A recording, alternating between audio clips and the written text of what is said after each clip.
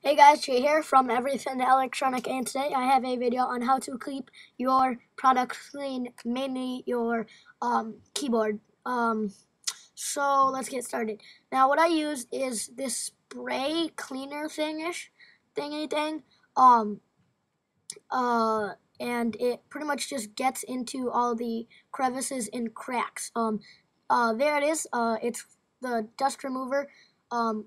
And it has a little tip to it, but or a nozzle kind of thingy thing, but it came off. And when you spray it, it pretty much air sprays out. And um if you if you have dirt in your keyboard in the crevices, it'll take it out. If you flip it upside down, all this chemical comes out, and it works on all these things, cameras and um, keyboards and things like that. If you, like I said, if you turn it upside down and spray, then a bunch of chemicals will come out, and those chemicals will go onto your keyboard, go into the underneath the actual your key. It gets under, so it's pretty good.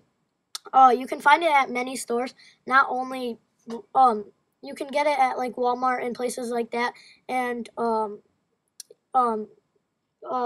as you guys can see, I put popcorn, and that was a fail. Um, it doesn't really get big chunks out. You should just flip over your keyboard and get it all out. But if there's real small things, instead of just blowing, that's what he said. You can just use that thing.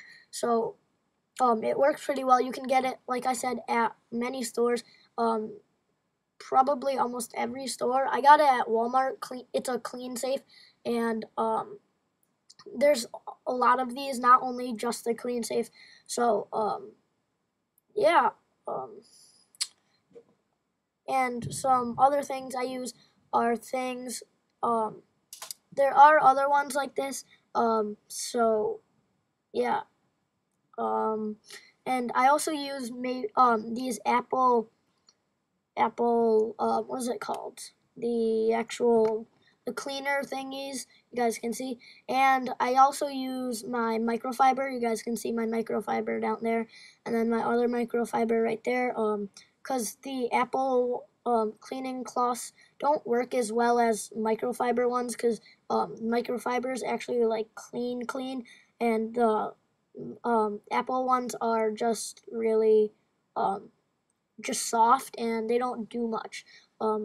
If you have dust, it might work, but if you have like dirt and all that stuff, it's not so good. So not much else to say. Talk to you guys later. Pieces out.